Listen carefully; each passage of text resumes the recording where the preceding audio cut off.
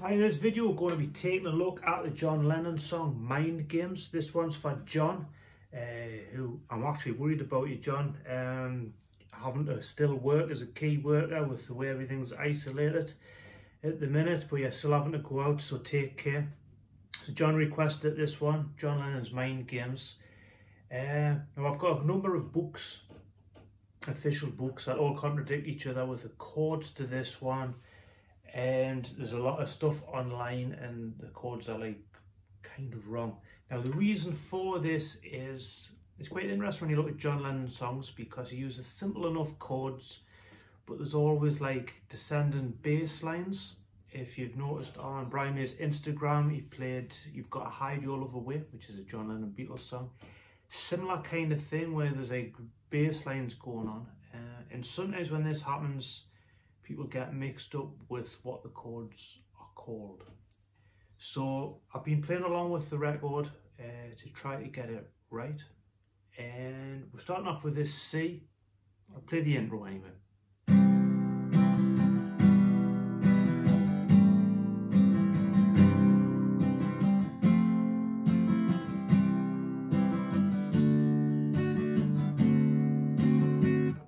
So that's our introduction. Starting off with a C chord,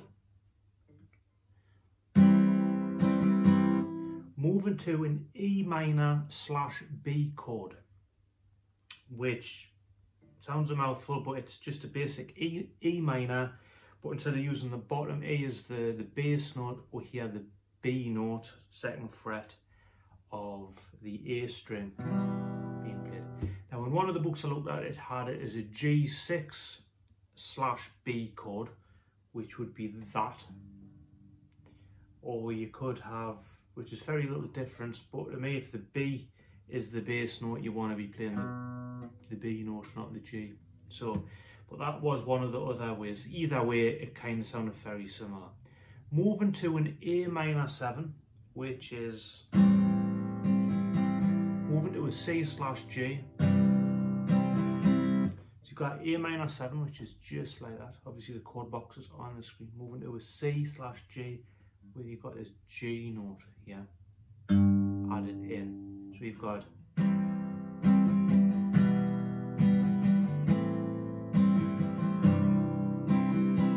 moving to an F major 7, which is just that. A C / E, which is a C chord with the bottom E string left in,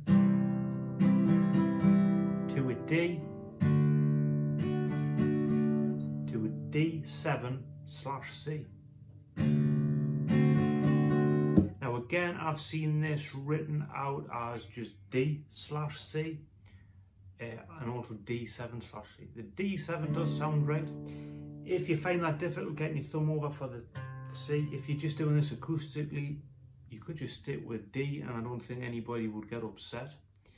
But what's happening here, when you look at the bass line of the chord progression, it's moving from C to B, A, G, F, E, D, C. It's kind of following that chord progression. So even the chords that contradict each other, the bass line, the bass notes are all there, which causes sometimes confusion. So I'll play that again, because the premise of the song is this, and there's another little bit which we'll look at in a minute. So you got it. Now I'm using that. You could just go 1, 2, 3, 4, 1, 2, 3, 4, 1, 2, 3, 4, 1, 2, 3, 4. If you want to jazz that up a bit, I'm kind of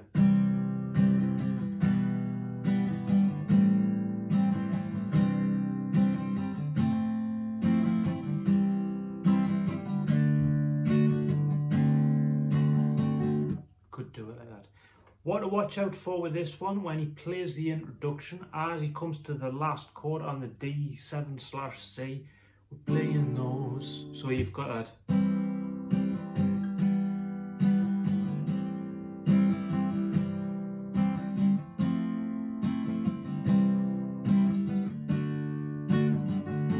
We're playing those, and then the chord progression starts again. Mind games, da, da, da, da. And the chord progression continues. So watch out for that. So if you start singing, we're playing those on a C, you'll be out of sync. We'll come that a lot in a lot of songs. Now your next section that you need to know is when things go higher. I suppose we could call it a bridge. And I'll play it through.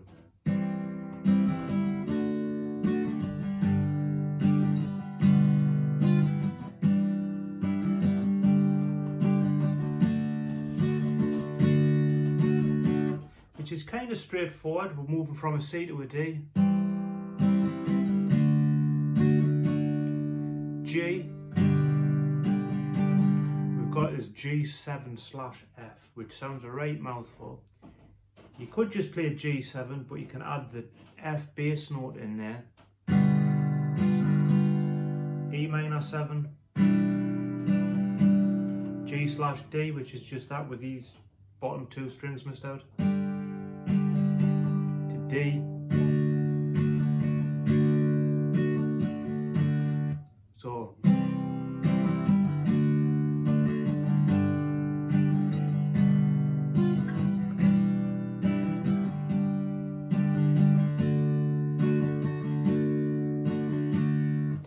they are the two sections that you need to know. Again, with the bass line on this like bridge section, it's going from C, D, G, F, E, D, D, D. So you can kind of see where the bass line is following. By following them, they're getting similar enough chords, but John Lennon, you always use, I was looking at some Roger Taylor solo stuff off Electric Fire. I think one of the songs on there, he actually does work on Class Hero, funny enough, and he does another song which is John Lennon-esque in the same way that he uses descending bass lines in it. It's quite good for songwriting, that you're able to, what Brian May pointed out was using simple enough chords but making things interesting by changing bass lines, and he used John Lennon mastered it, using that to great effect. So I hope that's helps you be able to play Mind Games by John Lennon. Bit of difference from the normal Queen related stuff. I still managed to relate it to Queen in some shape or form, as always. So keep safe, John. I hope you're okay and hope we hear from you soon. And as always, thank you for watching.